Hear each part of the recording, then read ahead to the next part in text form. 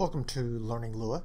In today's tutorial, we're going to look at using modules in the Lua scripting language. You're going to see that modules are an incredibly useful and powerful tool. Modules allow you to create your own library of useful subroutines or functions that you use on a regular basis and then easily include them inside of your application, all with just single command of requiring that module. Modules return a single table that is then useful inside of your routine. When you are doing a require and loading a module, the .lua extension is assumed. Lua scripting language requires that all modules be written in the Lua scripting language.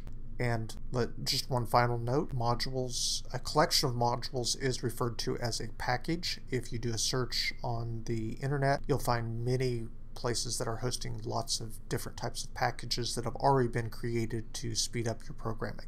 So here I've created a simple module. I've named it mymodule.lua, and it is just simply starts out by declaring a table, calling that table sample, and I've created two simple functions with that table, a add function that receives two numbers and a hide that says hi based upon what string has been passed to it. The add returns the addition of the two numbers. The hi will return hi concatenated with the name. Final part of any module always must be a return and the name of the table that is being returned to the original calling routine. So let's take a look at an application that makes use of this simple module. Here I've got my module. There are two different ways that you can add a module and utilize a module inside of your main program. Here's one method.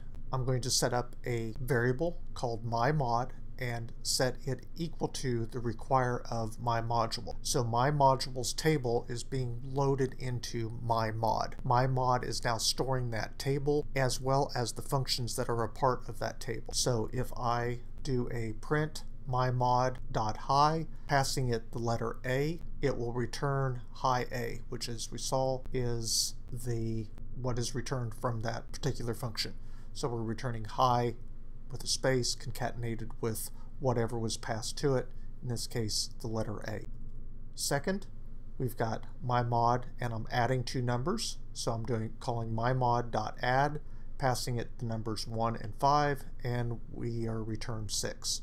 So that's one way that we can use and require. Typically you will find in most scripting languages or SDKs that are using the Lua scripting language, you can use either approach. You can either require the external mod or you can go ahead and name it to its own. I'm thinking of the Corona SDK where we use the physics module and we can require physics. We usually set it equal to physics so that we can then easily use any of the internal parts and pieces that are associated with it. So let me point out a little distinction then on that. We've got mymod, which is the variable that I named it, .hi.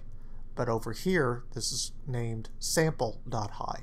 So the name that I use for my variable replaces whatever the name of the table is. That's what's storing the table that is returned. The second approach that you can use inside of your application is to just simply require it and not set it equal to an application. So here I've got require my module and it's just simply being loaded. If you're using this approach inside of your application, you can go with calling it by whatever you named that module or whatever the name of the variable is inside the module and then the extension. So sample.hi, passing it the letter B, returns hi B. Passing sample.add, passing it two numbers, returns that number as well. Both methods work equally well. The first method where we are setting it equal to my mod gives me the advantage of I don't need to worry about what my module's table name is. That's set equivalent to my mod. So a little bit of an advantage there. Modules are incredibly powerful, allow us to do some really neat things approaching object-oriented programming, which Lua is not technically a object-oriented scripting language, but utilizing the tables and modules this way, we can simulate a lot of the capabilities of object-oriented programming in the development of our app or our game. And we'll talk about that in future tutorials.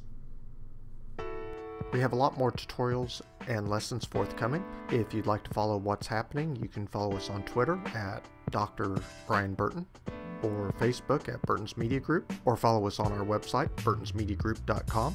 If you'd like notification through YouTube, hit the like or subscribe button.